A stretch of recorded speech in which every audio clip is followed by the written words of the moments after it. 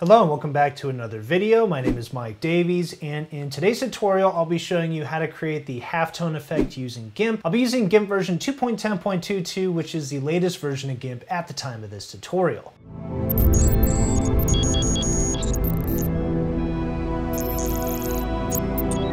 Before I get into that, don't forget to check out my website at daviesmediadesign.com. As always, I have tons of GIMP, Inkscape, and Darktable tutorials on here. You can get more by becoming a DMD Premium member, and I have tons of free software help articles, so definitely check that out. You can enroll in my GIMP 2.10 Masterclass from beginner to pro photo editing on Udemy. And as I mentioned, you can get more by becoming a DMD Premium member, and I'll include a link to this as well as all the relevant links from this tutorial in the description of the video. I'll be using this free photo from Pexels for today's tutorial. I went with the large download, just click free download. Here is one example of what you can create with this effect, and here is a simpler example. This is super easy to do in GIMP thanks to some built-in tools, so let's dive right in.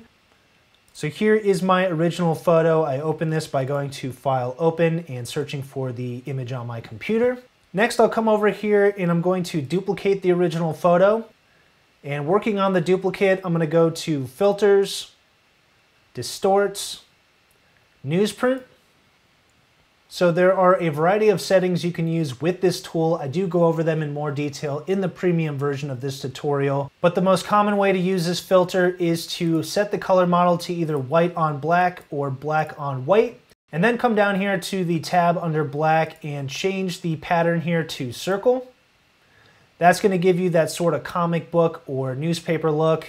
And you can use the period or angle sliders to increase the size of the dots here and also change the angle of the dots.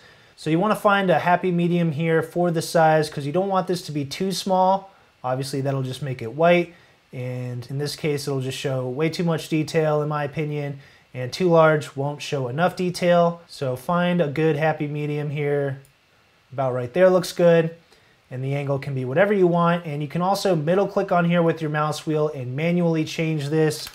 So I could type, for example, 75 and 0, or I can also use this option here, the little wheel. But if I hit the enter key, that will apply that angle. The quality is just to smooth out these circles a little bit. It doesn't really do much in this case. It's supposed to emulate the way ink smears on newspaper, but it doesn't really have that much of an effect here inside of GIMP. I recommend keeping this set to 16.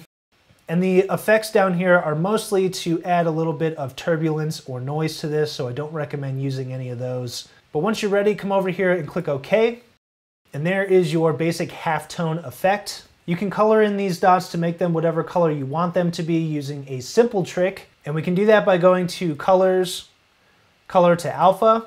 So what this is doing is it's turning the white background color to an alpha channel, or in other words, it's converting white to transparency. And so I'll come over here and click OK. And now this is interacting with the original photo below, but I can come down here, create a new layer, and it's already named white because I did this earlier. I'm going to fill this in with white and click OK.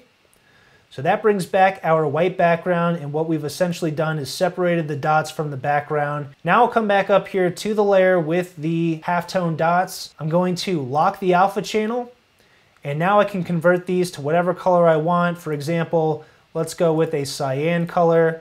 So if I click and drag this onto here, now these dots are cyan. I can also change the background color. So let's come over here. Let's go with magenta for one color, and we'll change the background color to yellow. So we have magenta and yellow. Let's grab the gradient tool, and making sure this is set to foreground and background RGB. And the shape right now I have set to radial. I can click and drag this, and that's going to give us a cool background color. So I'll hit the enter key. And if we wanted this to be more visible, we can come back up here and change this to black again.